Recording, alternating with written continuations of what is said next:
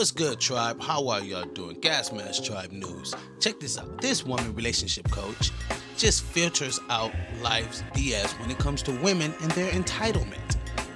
Everybody talks about, I knew he was cheating and they looking for cheating, but how can you know he's cheating but you never knew he was unhappy with you? How? So you're looking for those signs, but you're not looking for those signs. Why do you look for what somebody is doing, but you don't know when they're not happy with you? So come on, I'm like, is that being self-absorbed? You feel like maybe sometimes in relationships, women, because like you said, we know that we get everything just because we're women, so we expect it and we don't want to give the man anything. Oh yes, women are self-absorbed and entitled, and I can say this because I've been doing this work for over 15 years. They believe because they have a vagina and pretty, that they, and a nice body, that they are entitled to being treated a certain way. However, have you ever seen a woman that's beautiful and she looks amazing, her body, everything is together, very smart, but those type of women always get left for more plain Janes.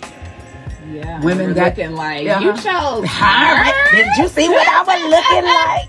Because it had nothing to do with what she looked like and what she came to the table with. It was what she was being to him and how she made him feel in his presence. So we see it all the time. But they going out here, girl, thinking that I have to look like this, getting these botched BBLs and all of this, tuck it in, suck it out, and all that. Keep my mouth closed. And then on top of that, it's like they're not. I'm doing it for myself. No, you're doing it because these men is liking these pictures.